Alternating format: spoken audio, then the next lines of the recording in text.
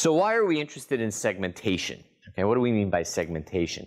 Well, by segmentation, obviously, we're going to segment the image into a variety of regions. And the regions that you want to create depend a little bit on what you're actually trying to do.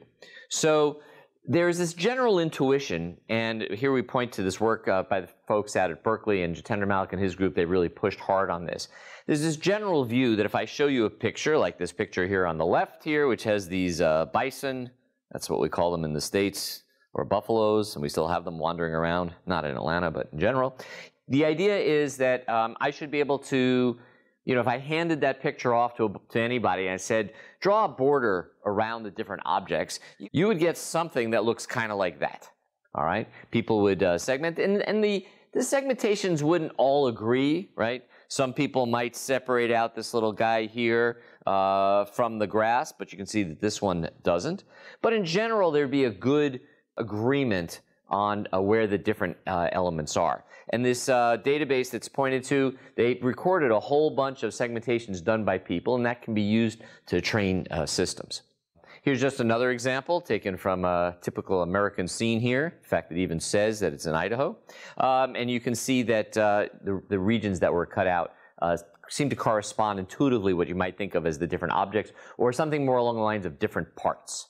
Another reason you might want to do this is you've got some objects that are sort of the ones you want to pay attention to against the background, and you want to focus on the object and not the background. So here are some examples referred to as figure ground segmentation, which is the pulling out of the figure from the background. And these typically are done in things that are moving around. Here we get some animals playing. Here's a strange creature referred to as a young child. And the idea is that you'd like to be able to pull those objects out. So if you want to analyze, like we were doing activity recognition, you want to describe just the movement of the object. Another way of thinking about segmentation, again, some work that was introduced by Malik's group, is this notion of superpixels. So these two pictures that you're looking at here, you can see that everything is sort of cut up into these little fragments. And the idea of these fragments, especially take a look along around here, right, is that within those fragments, everything is sort of the same, and it's within the same region.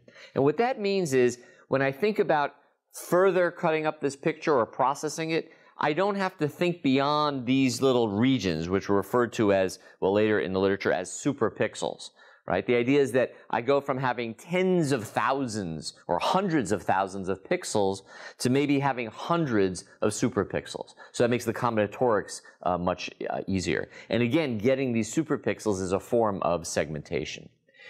Segmentation extends beyond just single images. Of course, here we're taking a look at video.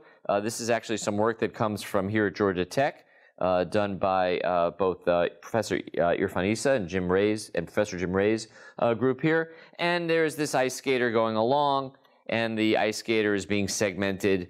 And it's not always so easy, because here it's showing you against just ice, but obviously it pulls it out, and you want to be able to extract it carefully.